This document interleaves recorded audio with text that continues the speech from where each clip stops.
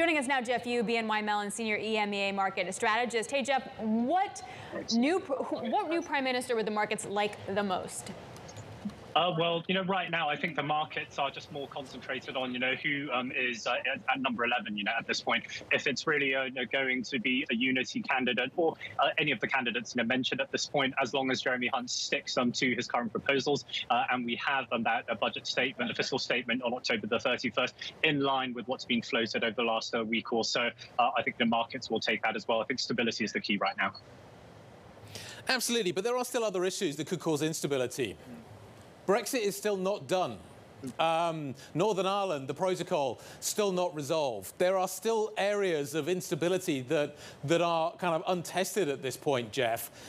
Therefore, do you think the market is going to remain as sanguine as it appears right now, regardless of kind of who is at number 11?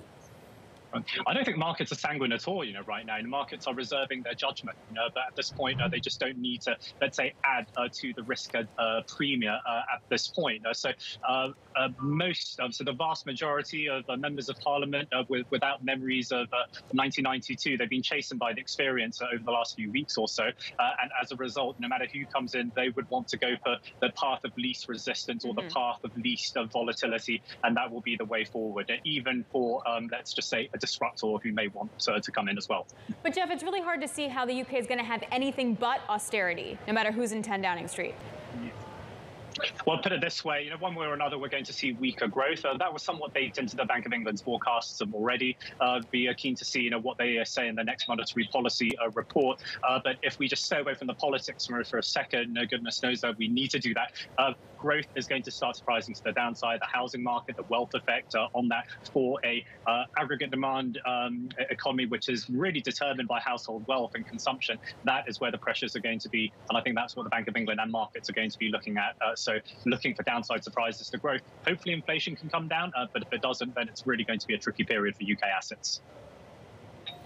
In terms of, do you think that the party is going to be testing ideas with the market? I'm just wondering whether the market is going to be a sounding board at this point. I'm fascinated that thus far the Boris Johnson story hasn't caused much of a ripple in the gilt market or in sterling.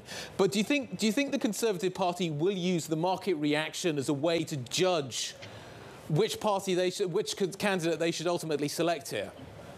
I think we may see some more, let's just say, volatility according to the process. Because if the members are going to be given a say, and I still question how logistically that can be achieved, then markets may start to, let's just say, worry a bit if we do get a candidate more towards the quote-unquote libertarian wing that's willing to experiment a bit more. But at this point, I think markets are expecting, no matter who comes in, the fiscal plan, the new fiscal plan, is going to remain in place. So as a result, you're not going to need to see a similar reaction for now compared to when the mini budget came out. And of course, on the other side of it, looking at cable, Fed expectations, let's not forget that matters as well. And that seems to have peaked.